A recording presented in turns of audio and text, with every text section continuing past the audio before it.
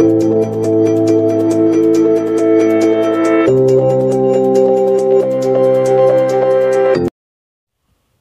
formation of lithium fluoride.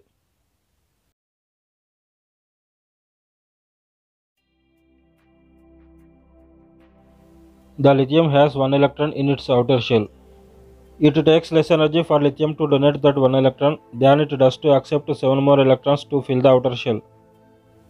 If lithium loses an electron, it now has 3 protons, 4 neutrons and only 2 electrons, leaving it with an overall charge of +1. It is now referred to as a lithium ion.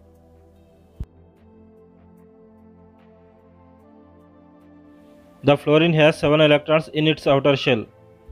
Again, it is more energy efficient for fluorine to gain 1 electron than to lose 7. Therefore, it tends to gain an electron to create an ion with 9 protons, 10 neutrons and 10 electrons, giving it a net charge of -1. It is now referred to as a fluoride ion. In this example, lithium will donate its 1 electron to empty its shell and fluorine will accept that electron to fill its shell. Both ions now have complete outermost shells. These transactions can normally and take place simultaneously. In order for a lithium atom to lose an electron, it must be in presence of a suitable receiver like a fluorine atom.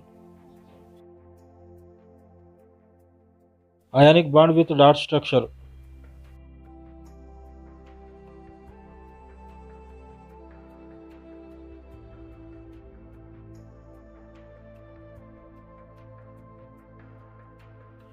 If you like this video, please subscribe my channel and press on the bell icon.